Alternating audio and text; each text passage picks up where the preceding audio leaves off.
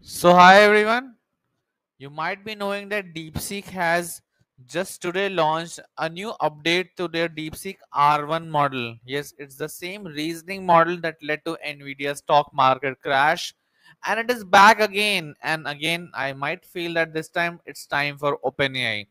So they have given an update to their flagship model DeepSeek R1-0528, and looking at the early results, it is looking to be a monster of a model, and it is comparable with Claude 4 and OpenAI O3 and O4 as well.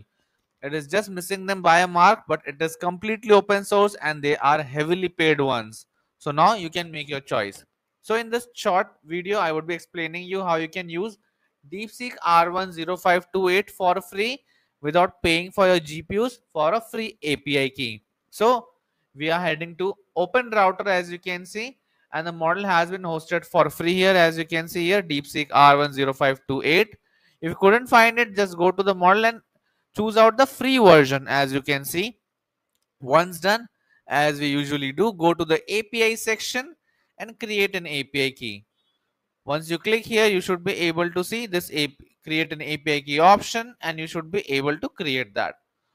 Once you are done, you just need to pull out a code, go to the API section, and here are the different code snippets that you can use. So I'm using this Python code snippet for now. It's quite easy. It is making a request and you would be able to get your answer. So you need to change this particular prompt. So let me run it in Google Colab for you. So here now you can see that I am on my code screen. I have copy pasted the code as it is, and here is my API key that I have created. Do remember that you don't need to remove bearer space and then the API key, and then the model code is this. And once you run it, there is some junk text coming in. If you clean that up, you should be able to get your answer. As you can see, what is life is one of the most profound questions human ask. There isn't a single universal accepted answer, as it depends on perspective, etc., etc.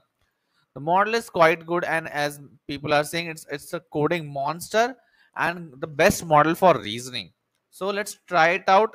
In the previous video, this is how you can create the free API key. Let me chat with the model for free. You can even chat with the model for free on Open Router.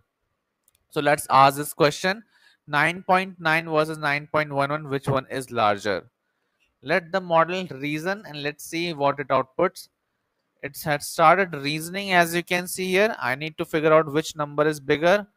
I should look at both numbers. They both start with 9, so I need to compare the decimal parts. It's quite interesting. It is able to understand what to do. I was just going through Reddit and I figured out that the model is quite good on most of the tasks, and on some of the benchmarks it is very close to O3 and O4, apart from Claude 4 as well. As you can see, it is now comparing, giving us the final answer. 9.9 is larger than 9.11. Going through reasoning, it started from every space of the number, from starting from the units place, then went to the decimals place, and then eventually it is able to crack it up.